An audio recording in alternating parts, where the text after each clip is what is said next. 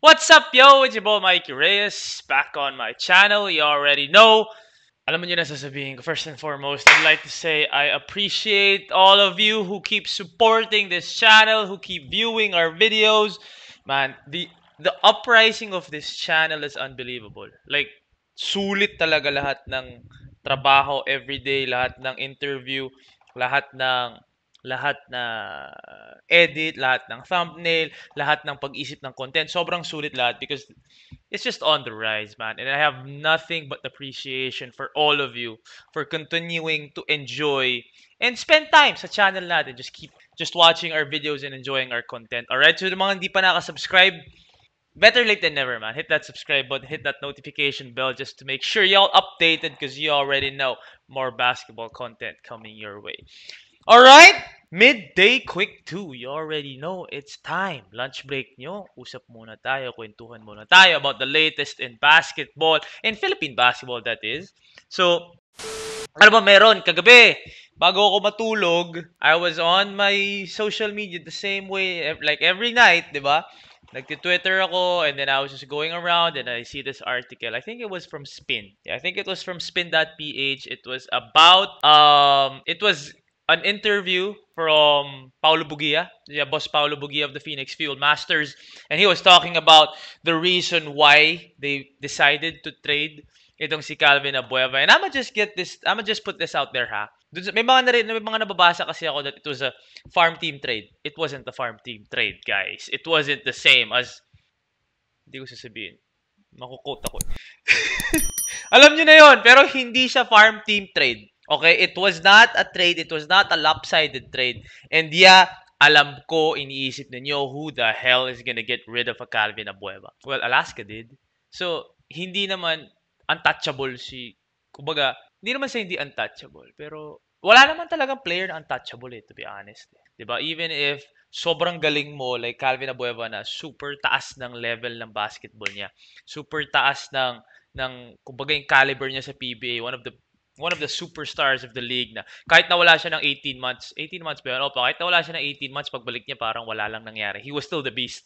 And with his production and his performance in the bubble, you would think na imposibleng i-trade itong si Calvin Abueva ng Phoenix Fuel Masters. And then, suddenly, nagulat ka na lang, ayun na, tinrade na nga for Chris Panchero. And from my point of view, wala namang player na hindi naman pagalingan lagi yung trades eh. Hindi naman pag tinrade, ibig sabihin hindi ka nagagalingan sa kanya. There are just a lot of factors, di ba, that come with having a team and having players na you feel could complement each other and same goal, same mindset. Di ba sina James Harden, tinrade din naman kasi medyo nag-iiba yung mindset ni James Harden nung time na yun. Even though he was James Harden, he's still as good as James Harden. So, yun yung sinasabi natin, yun yung nababasa ko dun sa sinabi ni Coach Paulo Bugia. And from my perspective, the team will always come first. If you feel that there is like a few players or one player na medyo iba yung takbo ng iniisip, yung ano, hindi naman masama to look around, 'di ba? And see, especially if that player has enough value na may trade value si Calvin eh. Any team would love to have Calvin Abueva. So, I'm sure, sabi nga doon sa article, parang hindi nagkakatugma off the court ang Phoenix at si Kuya Calvin. And hindi naman yon mali Phoenix or mali si Kuya Calvin. There was mutual respect. I saw what Boss Paulo Bugia said. Sinasabi niya that they were willing na nga and they were ready to have a long-term relationship with Calvin. Lagi ako Calvin of Tan ng Calvin of Tan. Pagpasok ko ng PBA, Calvs, mahirapan ako lalo. But yeah, Boss Pao said that they had long-term plans with Calvin Abueva. But it didn't work that way. And they decided to just part ways with Calvin Abueva. And it was also a win-win situation nga. Kasi si Calvin pupunta sa team na a fresh start for Calvin Abueva. I mean, his Phoenix stint on the court was magaling talaga. Wala tayong magagawa. But off the court, medyo nagkaka-problems siya. Diba? So maybe when he moves to Magnolia and he's around different guys naman, it's a fresh start for him. So I'm very, very excited for Calvin Abueva. Para naman sa Phoenix Fuel Masters, sabi nila it was a tough offer to pass up. Chris Panchero, like what Boss Pao said, is a superstar on his own in his own right, which is very, very true. Y'all are underestimating si Chris Panchero just because yung trade niya was straight up, hindi naman straight up, pero was for Calvin Abueva. I know Calvin Abueva is a beast, pero Chris Panchero is the beauty, di ba? So, and also, sabi ni Boss Pao, Meron ka ng Chris Banchero, which butas na nga yung point guard spot mo.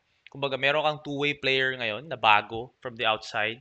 You have the sixth pick pa, in which we would always say is one of the best draft classes in a while. One of the deepest. So at 6 man, makakakuha ka talaga. Alvin Pasaol, pwede ka makakuha ng Mikey Williams. Hindi naman naabot si Mikey Williams. Pero from our mock draft, Alvin Pasaol ang umabot sa Phoenix Fuel Masters. So you may not get a Calvin Abueva type of player, but your future is set with the sixth pick in this year's draft, especially with how deep it is. Diba? So, hindi yan lagi pagalingan. Hindi yan lagi trade di kasi magaling. It was something that Phoenix felt na they would be a better team. Not skill-wise kasi nawala nga ng Calvin Abueva. Pero yung cohesiveness siguro ng team and the oneness ng team, mas matibay. They felt na wala si Calvin. Para naman sa Magnolia, like what we were saying, you get rid of someone from your security guard agency, tas nakakuha ka ng Calvin Abueva. So I believe, y'all are saying, may mga nababasa ako na hindi to win-win situation. This is talo pa rin yung Phoenix kasi nawala si Calvin Abueva. Like, hindi naman pagalingan lang ang basketball, especially at that level. Kasi magagaling lahat yan. Magagaling naman lahat ng nasa PBA. But, you know, if you're a team and you wanna compete, hindi yan pagalingan and paramihan ng superstars. No. Unless San Miguel ka, kasi 7 ata yung superstar nila doon. Pero what I'm saying is, pero think about it this way. 7 superstars ng San Miguel. Isipin mo kung hindi isa yung goal nun. Ang gulo nun. And isipin mo kung hindi kaya ni Coach Leo Austria i-control lahat ng ego na yun. Magulo yun. So, hindi lang talaga pagalingan eh. Like, there are a lot of teams who get dubs. Like, let's say the Ginebra San Miguel. Yeah, I know that they have Stanley Pringle and they have L.A. Tenorio and Japit Aguilar and Scotty Thompson and all that talent. But Coach Tim Cone is there. Like, sobrang cohesive ng unit na yun. Diba? And it hurts, I'm sure, for Coach Topex Robinson to lose his anak na si Calvin Abueva. But, you know, I feel like it was a decision na only they would understand. Kasi sila lang naman yung nakakasama ni Calvin off the court. Siyempre, nakikita lang natin yung nasa TV, di ba? Hindi naman natin alam ano nangyayari like off the court and how the relationship really was already. Yung latter portion, especially in the bubble. Di ba? But talent-wise, no doubt, Calvin Abueva was a big loss. But they're thinking about their future, their team. Hindi mo masisi yung ginawa ni Boss Pau. He felt like it was the right move for them as a franchise and as a team. And by all means, go. Masaya naman si Kuya Calvin. Kuya Calvin now has a chance to win another chip. Another? Hindi. Di ba? Nag-champion na ba si Kuya Calvin? Parang hindi pa. But he has a chance to win a chip with Magnolia. And I'm just excited for both teams really. Win-win situation talaga to. Sabi nga ni Boss Pau, gumaan. Hindi naman sa pabigat si Calvin but then like, wala lang. Feeling lang nila hindi nagtutugma. Siguro. Feeling nila. And that's fine. That's normal in basketball, man. Especially if you have that many alpha males in one team. Alright, so I'm excited for both teams. All of them won, to be honest with you. Chris Panchero won also. Kasi now he has minutes. Diba? Hindi na siya nakikipagsiksikan doon sa Poli, Halalon, Melton, Baroka. Panalo Phoenix, panalo si Chris, panalo si Calvin, panalo Magnolia. And to be honest with you, panalo rin tayong lahat kasi makikita natin sa Manila Classico si Calvin Abueva teaming up with Ian Sangalang, Paul Lee, and those guys. That would be crazy.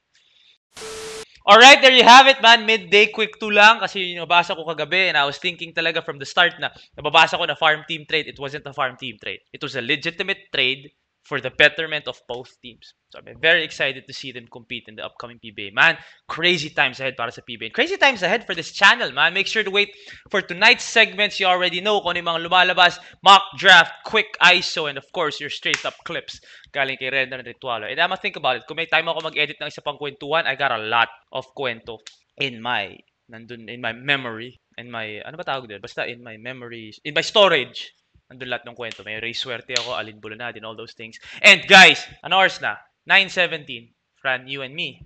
Ayan o. Tuesday, 10 a.m. Fran, you. Wednesday, 4 p.m. CJ Perez. Y'all better subscribe, man. Because it's only gonna get better. It's only gonna get more interesting out here. More basketball content coming your way. You already know. Appreciate you guys. It's Mike Reyes. Take care of yourselves. Take care of each other. Peace and love. And I'm gonna see y'all tonight.